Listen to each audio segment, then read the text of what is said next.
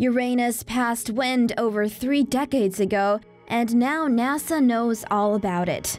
Writing in the Geophysical Research Letters, NASA says a review of Voyager II's old data from 1986 showed that Uranus vented a giant blob of gas into space.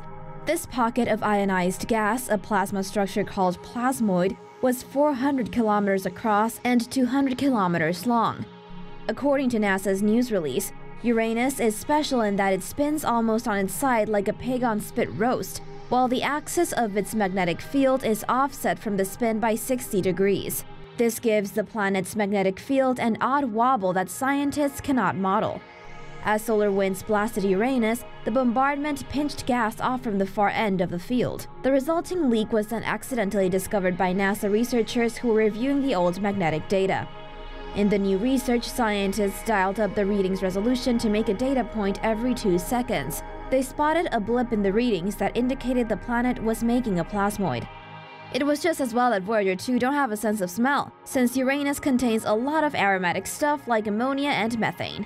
Behavior that is shockingly undignified for a planet named after a Greek god. Want to find out more? Here's all there is to know about the Voyager's program, space, and yes, Uranus. In August and September 2017, NASA's Voyager I and II spacecraft will mark their 40th anniversaries as space explorers. The two spacecraft are still sending data back to Earth and setting space exploration milestones despite their vast distance from our planet. The Voyager I and Voyager II spacecraft were launched in 1977 to take advantage of an alignment of Jupiter, Saturn, Uranus, and Neptune that made it possible to use gravitational assists to explore the planets in a much shorter time. This alignment appears once every 175 years. Voyager II was launched earlier than Voyager I. It is the only spacecraft to have conducted flybys of Jupiter, Saturn, Uranus, and Neptune. Voyager I took a shorter but faster trajectory that used a gravity assist maneuver at Saturn to take it out of the solar system. In 2012, Voyager I became the first spacecraft to cross into interstellar space. It is still transmitting data at a distance of almost 13 billion miles away from Earth. Voyager II is in the space known as the heliosheath, almost 11 million miles from Earth. That spacecraft is expected to enter interstellar space in the next few years. Each spacecraft carries a gold-plated record of sounds, pictures, and messages about Earth, just in case some intelligent ETs find them someday. Pluto's cold heart gives warm winds, lovely nitrogen-methane winds. According to a study in the Journal of Geophysical Research Planets, Pluto's frozen heart of nitrogen ice may be the main driver of the dwarf planet's winds. Pluto's heart-shaped Tombaugh Regio is a vast structure made of nitrogen ice, and its left lobe Sputnik Planitia contains 1,000 kilometers of ice sheet within its 5-kilometer basin. Phys.org reports that the study's authors used data from NASA's New Horizons mission in 2015 to construct a weather model for Pluto. During the day, a thin layer of the frozen nitrogen evaporates in relative heat. At night, the gas condenses and returns to icy form. The sequence pumps nitrogen wind through Pluto's atmosphere like rhythmic heartbeats.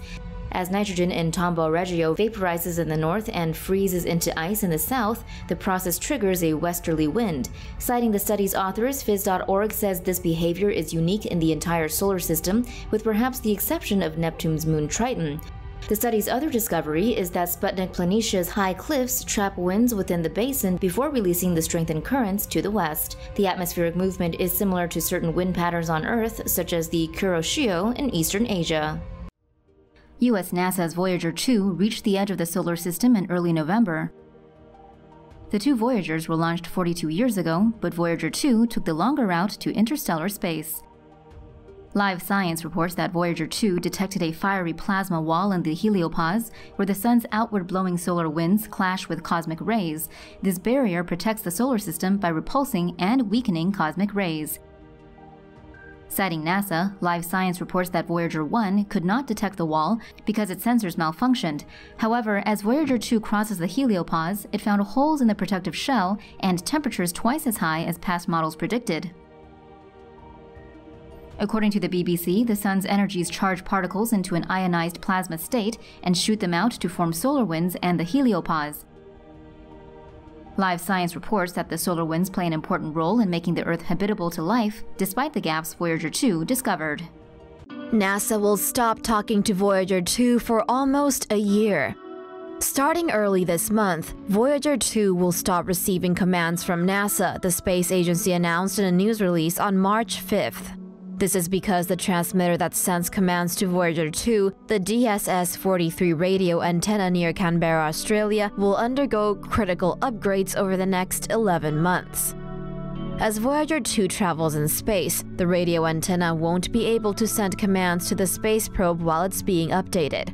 The spacecraft is currently flying in a downward direction relative to our planet's orbital plane, which means it can only be in contact with the radio antenna site in Australia.